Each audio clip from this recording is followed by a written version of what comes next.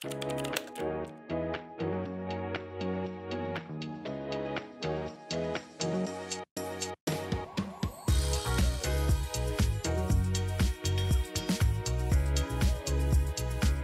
would say the fact that I was passionate about travel from as young as 14, 15, doing exchanges with France and Spain, and I studied languages at school, and then I continued to study languages at university, so it was always probably written in the stars that I would take this career.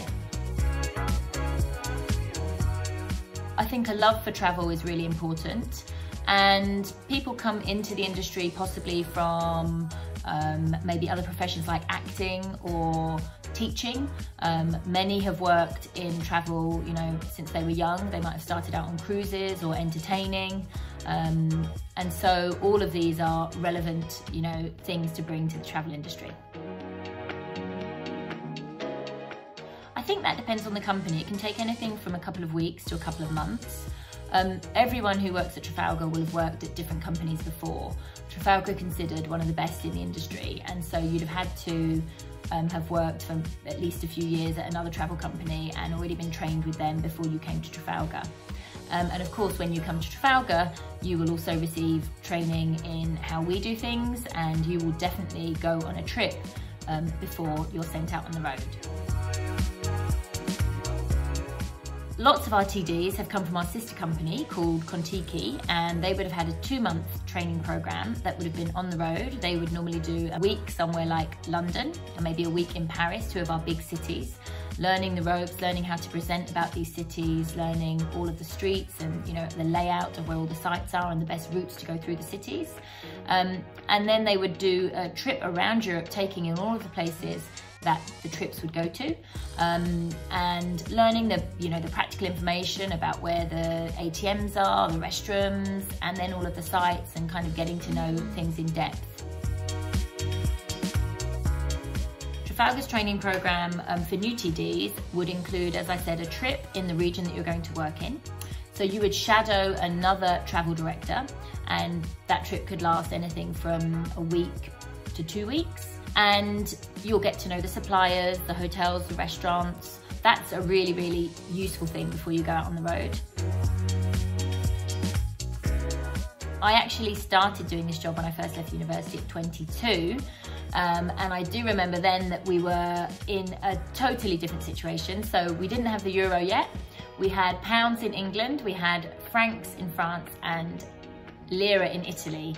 And that season I was given a whole load of what we call LPRs, London, Paris, Rome's. And so I remember having to change my money. We had a lot of cash at the time. Most places didn't accept card. We had to pay cash everywhere. So carrying a lot of cash in various different currencies. Every country I got to, I had to change up more money. Mobile phones were really expensive at the time to make international calls. So we'd be making calls from phone boxes using calling cards. So it was a totally different world, but it was extremely fun. And I loved when I got to the heat of Rome at the end of it. It was always a nice place to end. So we get lots of ongoing training. We get training in things like GDPR, so that we're careful with the data that we have, and we use it, you know, within European regulations.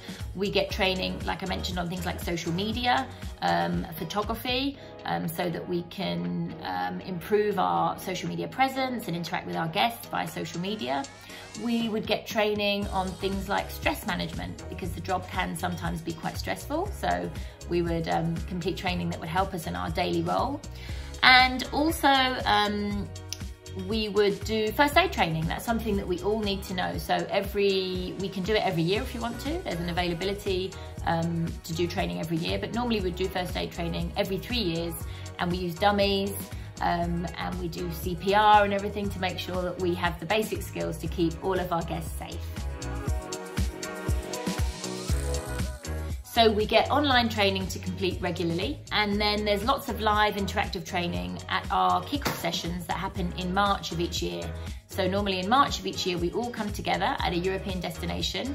Last year was going to be Istanbul, so we're looking forward to the next time we can all come together. And at that session, we have at least 2 days of training where we're kept up to date on, you know, industry protocols, and given all useful information to help us to carry out our role and look after you guys and make the trips fun.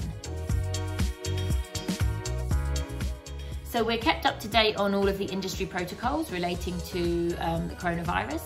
And we're also really happy to let you know that we're going to have a wellbeing director on every trip that has more than 20 guests, which is fantastic.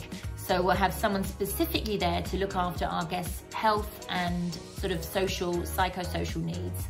If anyone is anxious, if anyone is worried, that person will be there to be someone to talk to, so that the travel director can be at the front of the coach getting on with the job of getting you guys to the fantastic destinations that we have to show you and keeping you all entertained. Well, I would say, as someone who hasn't worked for the last year, yes, it is a dream job. I miss it very much. It's fantastic to be able to make my passion my job. And it's also just amazing to spend time with people at periods in their life where they're normally happy and relaxed. They're making lifelong memories, sharing peak moments with their friends and loved ones.